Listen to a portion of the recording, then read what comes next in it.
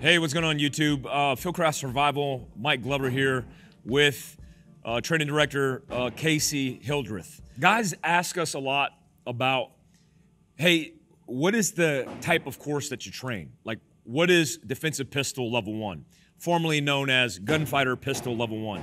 And I wanted to tell you a little bit about the course, but I wanted to show you some methodology that's different than most companies. I don't get out a lot. Casey and the A-team, they get out often. Every time I get out, I try to work on becoming a better instructor, and I learn from my students. But a lot of the things that I do is based on a methodology called train the trainer, right? Train the trainer. The difference is most classes that you attend, you might show up and you might work drills, and you try to get the reps because you want to be more proficient by the end of the training block. For us, we want to give you tools so you can go away from the training experience and then exercise and practice on your own to become better. So a couple things that are different. One, context. We have to give the context and define the why. And two, we're training you how to become a better trainer. One of the things that I want to show you is we do something called shooter coach or shooter safety. Most ranges don't do this. There's a few reasons why they don't do it, but I think it's a great way to increase the size of your students without compromising safety, because everybody needs to be responsible not only for themselves, but for each other. So here's what we're gonna do. We're gonna get eyes and ears on, wha-bam, and then what I'm gonna do is show you the position that we recommend for doing shooter coach. So if Casey's online facing the target, I'm the coach.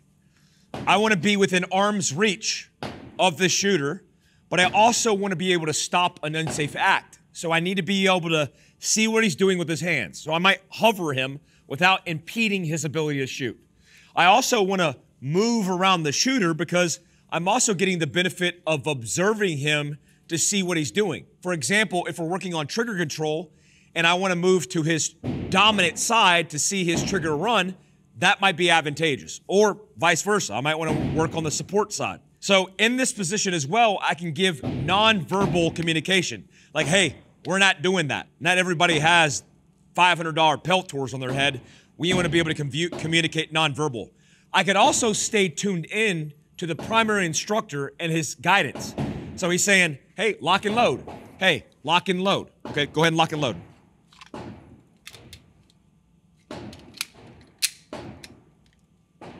So part of this is me demonstrating to you shooter coach, but I want to show you how we index. So I'm going to run Casey through a drill, and then after that drill, I'm going to index, and then we're going to lock and clear the gun and make it safe, okay? So shooter, we're going to do 5 rounds, center target on the command of threat and cadence. The cadence is 1, 2, 3, 4, 5. 1, 2, 3, 4, 5. 1, 2, 3, 4, 5. Shooter ready, stand by, threat. All right, we're going to do it again. 1, 2, 3, 4, 5. 1, 2, 3, 4, 5. Stand by. Threat. Good. All right, now I want you to lock and clear the gun. Drops the source of feed.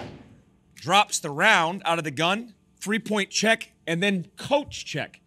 This is the key in safety because we're double checking to ensure that we have both the shooter and the safety checking it. He checks it inside the barrel, mag well, and bolt face, and I do the same with the gun pointed down range. 1, 2, 3, slide forward, put it away.